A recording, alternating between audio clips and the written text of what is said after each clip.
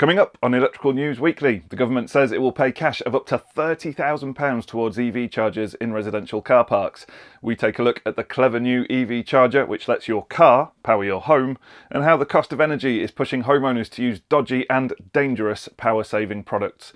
Welcome to Electrical News Weekly, whether you're listening in the van, on site, down at the wholesale counter, or if you're a designer and you've made it safely to your desk, wherever you are, I hope your week is off to a great start. I'm Joe Robinson, and I've been through the best of the electrical industry news to save you the trouble. And keep your ears peeled for the two words I've been challenged to use in this week's episode. They were tricky. The government is set to pour rocket fuel on the electric vehicle charging market by ponying up cash for landlords who install the cabling for at least 5 cars. It will pay up to £30,000 towards EV infrastructure in multi-unit residential properties, such as apartment blocks or housing estates that have a common car park.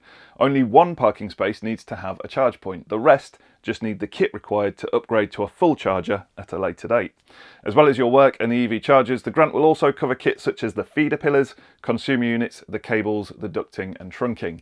The landlord needs to apply, and installers need to be either a limited company or VAT registered. We've popped the link to the application form in the show notes. One EV charger system you could use the government cash to install is a really clever one which was unveiled by Indra at Fully Charged Live in Farnborough last week. It's called V2H Technology, and basically it allows your car battery to power the home. So you could, in theory, use off-peak energy anytime you like. You could use your car to run the washing machine, charge your mobile devices and even heat the shower.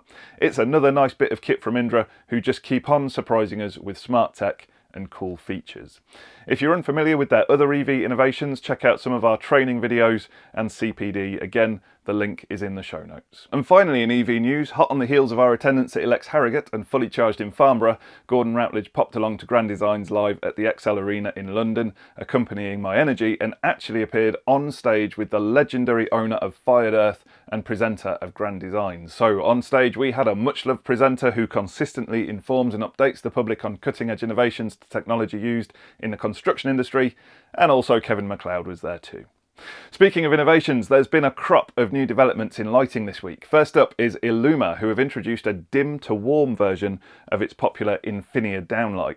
When you dim it, the colour temperature goes from a coolish colour temperature of 3000 Kelvin to a nice warm 1800 Kelvin. That's just about the colour of Homer Simpson. The company says the light should prove popular in homes, hotels, pubs and clubs where you want a different atmosphere in the evening than during the day. Ledvance is currently promoting a sophisticated control system for offices called Vivares that it says is super easy to install by anyone. There are two options. You can have a wired version which uses DALI to set the brightness of the lights, or you can have a wireless version which would be more suitable for retrofit projects. The company has also massively expanded its LED strip offering, which you can use with Vivares.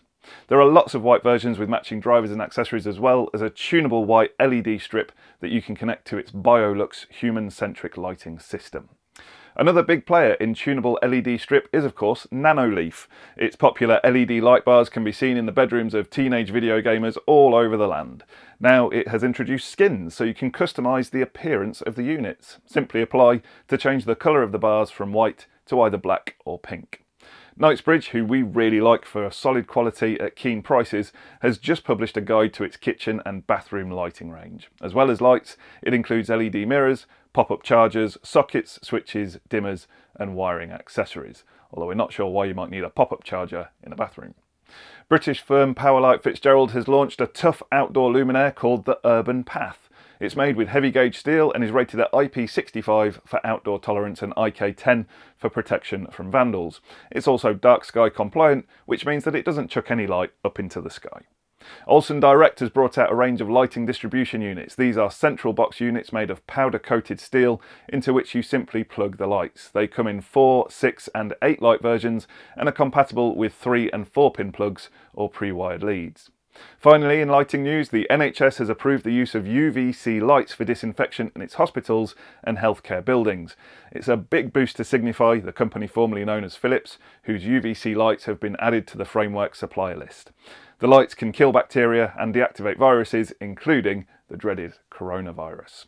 Right, on to tool news now, and this week our favourite bit of kit is a new multifunction tester from Kewtech. It features no fewer than 12 capabilities, including sophisticated loop testing, 3 and 2 wire low current test options, a comprehensive RCD test facility, and best of all, EV charge point test capacity. Another bit of kit which passes the "we want one" test is an American style multifunction wire stripper from Knipex. As well as stripping and cutting both solid and stranded wire, you can also cut screws. The screw cutting holes don't have threads, so a screw can be inserted and cut, making it faster and easier. Additional features include locating ridges for easily finding the correct stripping holes without looking, and wide gripping jaws for twisting wires. Also on our gifting wish list is this new multi-tool screwdriver from Wiha. The compact Pocket Max fits into any shirt or trouser pocket like a standard screwdriver, but the secret is in the handle. This contains 4 interchangeable slim bits, so you're prepared for anything. The Pocket Max is also certified voltage proof up to 1000 volts, which is a nice safety feature and will help you to keep safe during any hairy moments. And speaking of safety, fears have been rising that the cost of living crisis is pushing homeowners to risk using dangerous power-saving products. An investigation by consumer safety charity Electrical Safety First unearthed the problem. The charity tested 4 plug-in products which purported to either save energy or stabilise electrical current. All 4 samples failed basic safety standards, risking fires and electric shock. In a standard short circuit test, one of the devices exploded in the lab and sent fragments of hot glowing metal into the air. The charity is warning both householders and electricians to be wary of the products and, if in doubt, don't buy. Other reports of dodgy kit emerged this week from Skolmore, who are warning the electrical trade to be on the lookout for fakes of its popular electrical products.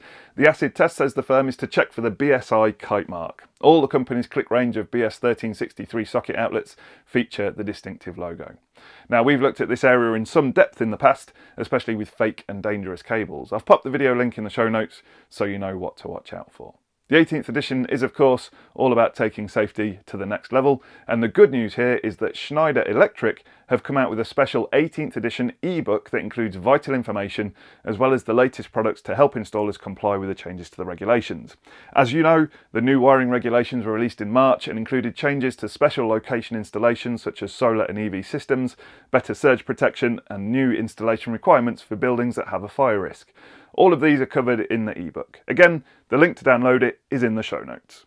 On the subject of fire protection, industrial enclosure manufacturer Spelsberg has released a quick installation version of its fireproof WKE cable junction box.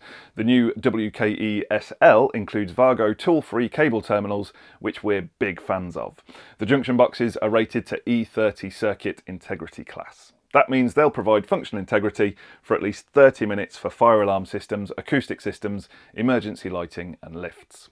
And lastly, it's promotion time. Not an eFIXX promo this time, but one from Makita. If you buy a compatible Makita tool before the end of September 2022, you can claim either an XGT LED light, an inflator, or, our personal favourite, a cool Makita Bluetooth radio. That's it for the news this week. Just to mark your card for what's coming up on YouTube, Gary's off visiting students and staff as part of our College Connections programme, and he'll be joined by industry superstar and JPEL 64 member Shahid Khan off of the ECA. So watch out for eFIXX going live with learning at both Mid-Kent and Northampton colleges. And remember, if you missed the live stream the first time, you can always catch up on YouTube. Sticking with the learning theme, we'll be dropping knowledge this week in the form of a free training package to help with your CPD, this time on the subject of changes to circuit protection brought about by Amendment 2 to the 18th edition of BS 7671, so keep an eye on our social media and the know-how page of efixx.co.uk to find out when it goes live. We'll also be dropping a couple of Q&A videos on ring final testing and the perennially controversial topic of torque, so stay tuned for those. That's all from us this week. Did you manage to spot this week's challenge words? If you think you have, tag us in on Twitter. Our handle is @eFIXX247. Make sure you subscribe to receive the next update. Have a great week, stay safe out there, and remember, there's no such thing as a torque calibrated arm.